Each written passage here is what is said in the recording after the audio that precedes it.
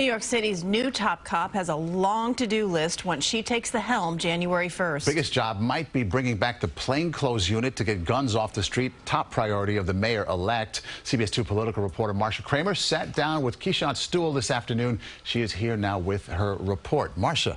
Maurice and Christine, she's just starting to figure out the intricacies of the NYPD on a learning curve that may take a while. But one thing incoming Commissioner Keechant Sewell knows how to do is get guns off the street.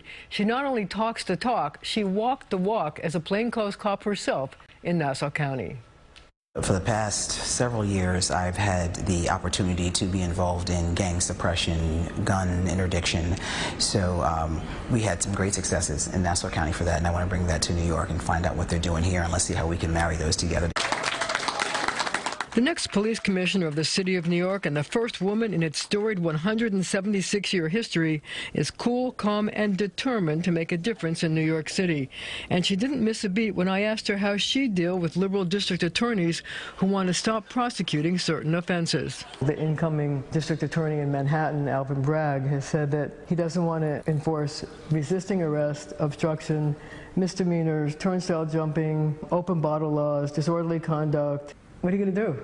I look forward to having a conversation with the district attorneys to actually go over what their plans are and how we can meet in the middle, or at least be able to come to some sort of agreement as to what we think is important to enforce. The new boss of the 35,000 uniformed men and women of the NYPD says she does want to address quality of life crimes, including turnstile jumping. Turnstile jumping, in and of itself, it may seem like it's benign, but what is the underlying issue here? If we're talking about shoplifting, is the person hungry? Is there another problem that can be addressed through social services?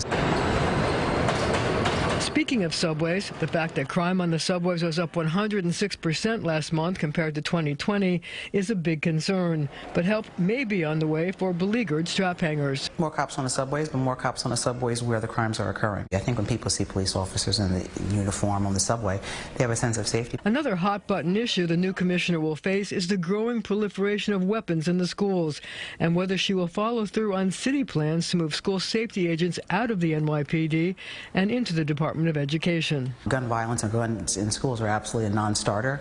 So once I have that information, I'm not punting this answer in any way. I just want to be able to give you a better answer when I have all the information.